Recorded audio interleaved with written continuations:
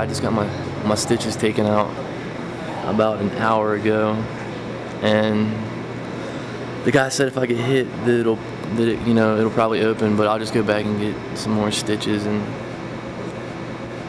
hopefully the guy won't be hitting me much when I knock him out.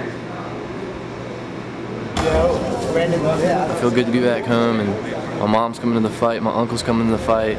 We went out and everyone was like, "Oh man, wow, you're gonna be at the fight, can I get tickets?" Asked me all about Spencer, all about the UFC. I think a bunch of them think I'm in the UFC. I kind of stopped trying to explain that I'm not in the UFC, I'm just training with some of those guys. See y'all. See you guys. Hey, I'll give you a call tomorrow. Alright. Hey, 9 o'clock. 10 o'clock. I'm ready. Now he's working. I used to work down at that pancake house with Earl's dad.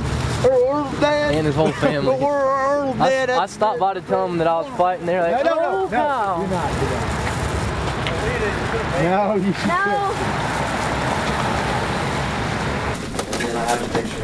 Am I your luggage carrier today? Hell yeah. Yeah, good job, buddy. It's crazy at times because I don't get to see him a lot, so. You like watching him on TV? Yeah. Tell all your friends that's my dad? Yeah, but they don't ever believe me.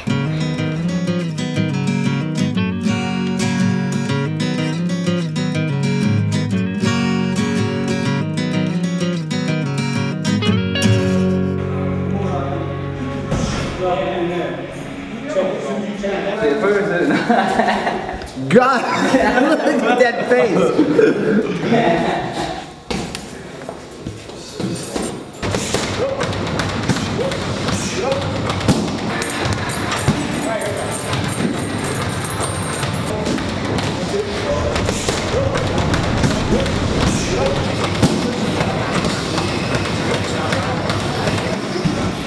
Spencer, I mean, he was tough here, but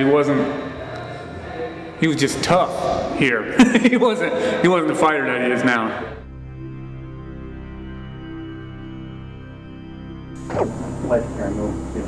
Other than that, you can okay? Before usually I'll play. What about giving them a shove back? Yeah. Keep your hands up, make sure you don't get too close to it. On right where it's supposed to be on that. Ready? Make sure you lift the mic in and stop when I say stop. Alright, you ready? Fight. He didn't seem to have that athletic physique, and he didn't seem to have the initial propensity to be a fighter.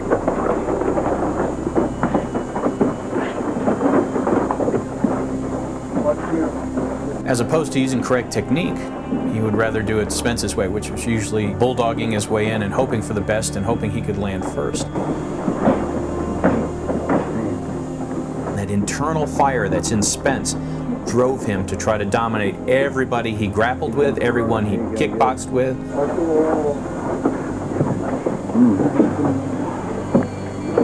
Watch it, watch it. Eventually, though, I've seen that he's matured, and I'm very, very proud of everything that he's accomplished. That's fine, man. I like that. Yeah, I love it, man. That's a little too rough for me. Oh, man, that's awesome. I usually put it like, yeah, I got choked out by him in the basement of a house before anybody knew who he was or anything like that. It is pretty cool to see him on TV and to see him he's doing so well. He's a much better fighter, but you know, you could always tell that he had it in him to be a good fighter.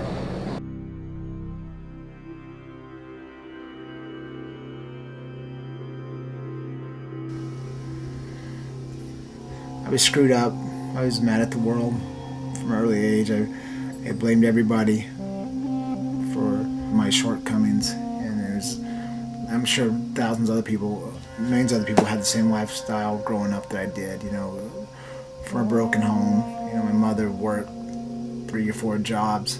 I mean, it's the same stories that everybody else has, but I was pissed because I didn't have the things that other people had. And my parents passed away, and my grandparents, I after raising 10 kids of their own, took my sisters in and myself and raised us.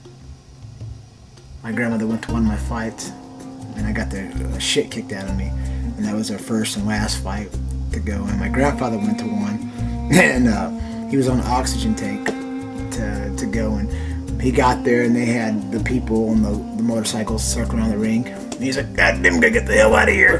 And the ring girls came out and it's like, I guess we can hang out for a little bit longer. And he got to see me fight this guy, but still it was an amateur fight. But my grandmother always said, you know, that I needed to work a little harder. My grandfather would probably think I needed to be working manual labor in the garden with him because that was his thing, you know. If you want to be able to beat that guy, you better get out there and pick those rocks up or rake those leaves or something crazy, you know. At one time, I went to a karate tournament. When I was younger, my grandfather took me to a karate tournament. I think I got second place or something. And he's like, why didn't you whoop that boy? I'm like, well, whoop him, you know. I did the best I could, but it was funny because, you know, it's all or nothing with him. I still, as hard as I work, it's still not compared to the work that my grandfather did. You know, it's nonstop for him. So that's just the way he lived his life. And I guess having 10 kids, you had to be that way. I'm just very fortunate to have the people in my immediate family that I do now.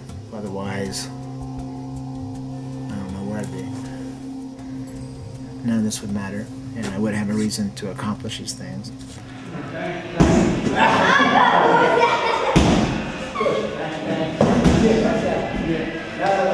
My dad holds mitts for me, and well, fighting is his kind of thing, and I just do it to make him happy because I'm kind of preppy.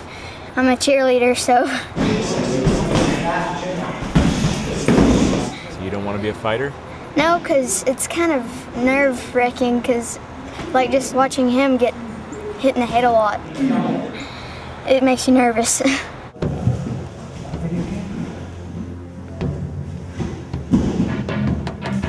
I feel pretty good. I feel a little bit nervous, but I think that's a good thing. I'll be ready to go.